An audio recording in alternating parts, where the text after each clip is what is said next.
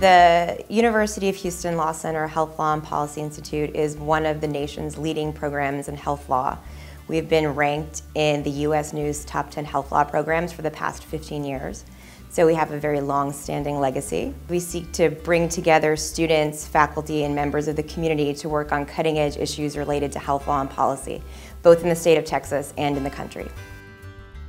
Knowing health law just opens so many doors. You can get into compliance, you can get an in-house counsel position, you can get involved in research. There's all sorts of things that knowing health law and having that basis allows you to go forward into.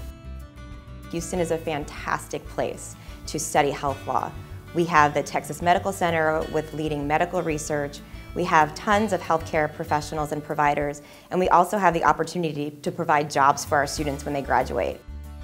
I was able to do a fellowship in the spring at the Texas Senate. So I was at the Capitol of the state of Texas for 5 months, working on bills that related to telemedicine, telehealth, working on bills that helped families and children in this state, and I love that.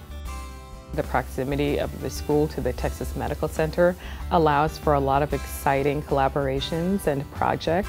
I was really encouraged and supported in my efforts to branch out and to do great things outside of the classroom.